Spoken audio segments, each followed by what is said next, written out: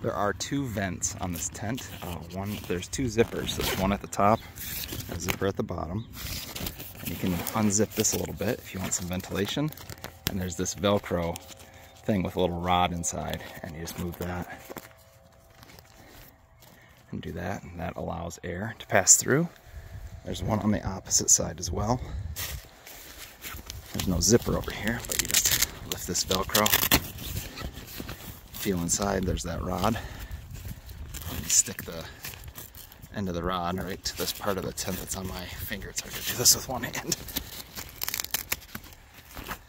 And that allows airflow from that direction as well.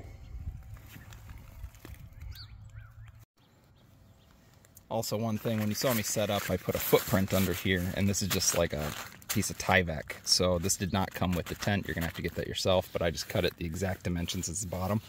I don't want it overhanging very much. I usually center this up a little better, but I don't want it overhanging, catching water and letting the water get in here. I just want it to protect the bottom of the tent from any abrasions.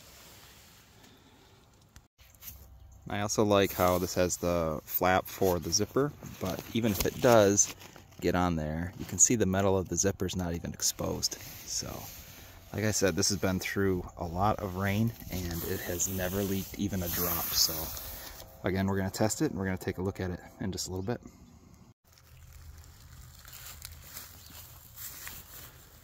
For the rain fly, you can adjust the tightness with these.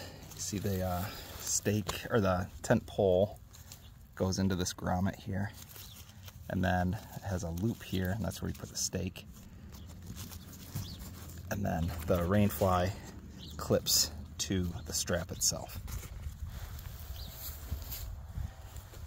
Got this to hold tension out here on the rain fly. I didn't use these. I ended up just tying my own adjustable knot there. Let's take a look inside.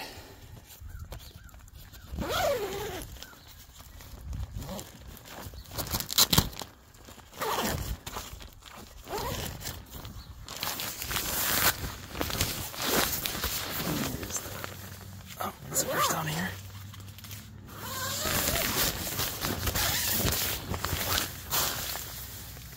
And this is pretty small. It is meant for one person. 2 kids could maybe fit in here, but 1 adult.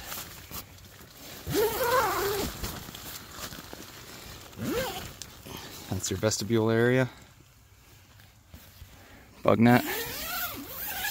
Keep that closed. It's got a shelf above, a mesh shelf. You can access it from only one side, which is over here. But you can put your cell phone there so you can watch something while you're laying in bed, or any of your gear, your lights, anything like that that you need. There are no pockets on the bottom, but the stitching on this is superb. No loose threads whatsoever. Everything is seam taped. Everything is 100% waterproof. I've left this in a terrible rainstorm that lasted for 2 days last year, and it just was pelting this with 30-mile-an-hour winds, and this thing stayed up. I just put my gear inside. Well, I put a bunch of gear that I didn't even need, like 50 pounds of just junk in here to keep it from blowing away in the wind. But it held up. Not a single drop of rain in here, and we're about to get rain today, so we're going to leave this up for a test. And we'll get back to it and see how it looks. As we can see, it is raining still.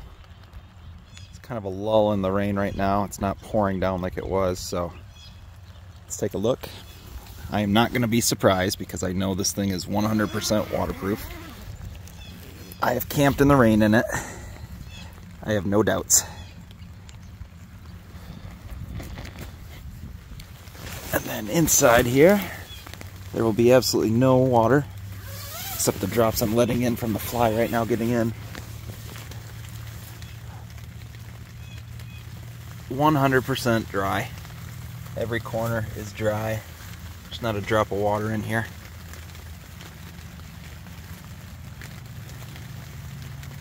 Great tent. Highly recommend.